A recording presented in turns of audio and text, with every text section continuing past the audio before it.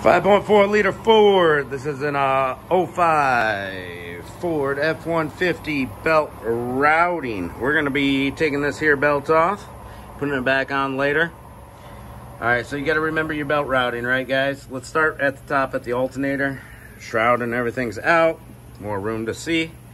Don't have to take any of that stuff off, but I'm working on a seal. Alternator. Under the idler.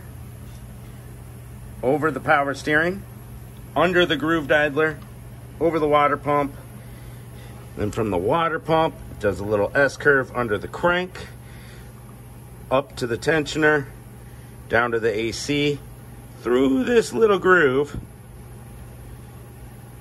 hits this idler a little bit, back up to the AC. So, if you're changing your belt, take your idler off, the first thing you're going to want to do is route that belt in there.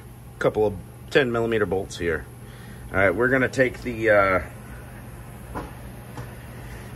half-inch ratchet, half-inch cube on a ratchet, and turn it clockwise, and that gives us enough room to get the belt off the pulleys. I can't get the belt off with one hand filming. Press down on this with your other hand, lift up on the belt, there we go. That's how you take your belt off and change it.